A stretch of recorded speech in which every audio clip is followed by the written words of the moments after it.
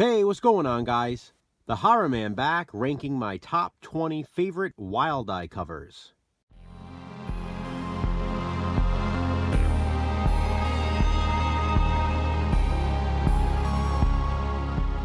Last year, Jason and I hosted the Top 20 for 2020 series.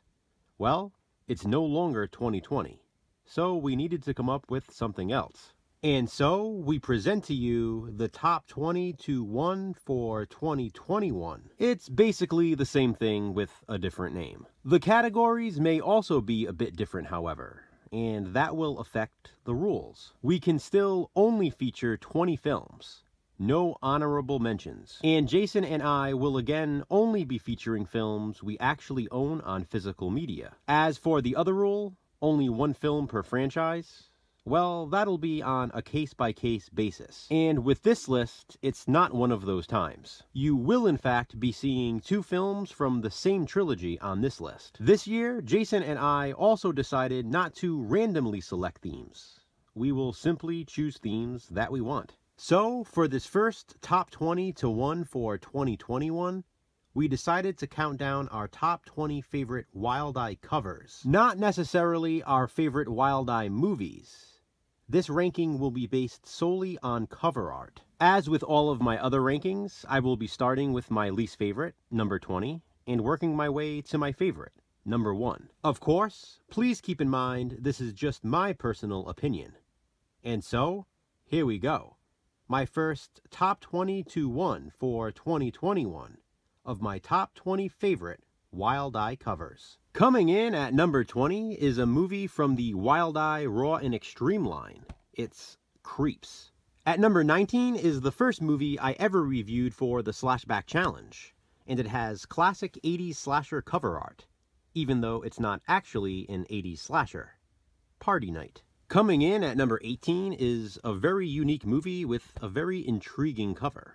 Soft Matter. At number 17 is a Wild Eye slasher that I still haven't watched. It's Blood Slaughter Massacre. Coming in at number 16 is the only Wild Eye VHS on this list, because it's the only Wild Eye VHS I own. The Bloody Ape. More classic artwork. Creepy clowns usually make for a good horror movie cover, and this is no exception. Clown of the Dead at number 15. My number 14 pick is very reminiscent of the cover of Pledge Night. It's Sodomaniac. And at number 13 is a cover reminiscent of that of The Mutilator. It's Killer Campout. Coming in at number 12 is a badass cover for a badass movie. First Person Shooter. One of my favorite Wild Eye films. Next up at number 11 is Beaten to a Pulp. Check that out. We're into the top 10 now, and coming in at number 10 is Dropping Evil. At number 9 is one of those films I told you would be appearing from the same trilogy.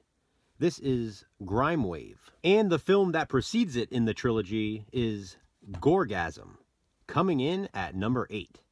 I mean, look at that. That guy's getting his head chopped with a chainsaw. Coming in at number 7 is another movie I still need to watch. Bread and Circus. It has an awesome cover though. And at number 6 is another one of my favorite Wild Eye films. Scream Park.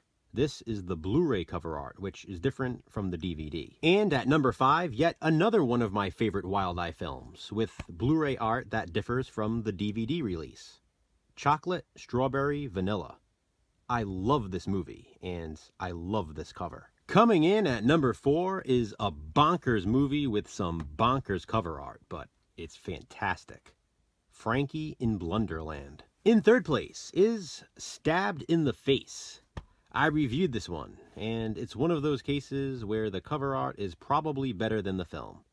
But, I mean, the cover is amazing, so that's hard to beat. But my number 2 pick does beat it, and is actually my favorite Wild Eye film. The House on Cuckoo Lane. This is an incredible cover, and it was almost my number 1. But that honor has to go to Morbid, my number 1 favorite Wild Eye cover. Look at it. It's spectacular. And you know what? The movie itself isn't that bad either. I actually had a lot of fun watching this one with Jason a while back, and then we reviewed it. One thing we absolutely agreed on in that review is Morbid has a cool cover. It's so cool, in fact, that it's my #1 favorite Wild Eye cover. So, there you have it, guys. My first top 20 to 1 for 2021 of my top 20 favorite Wild Eye covers. What do you think? Comment below and let me know. Please be sure to check out Jason's top 20 as well. And, as always, feel free to join in. Thanks for watching, guys. Be kind. Subscribe.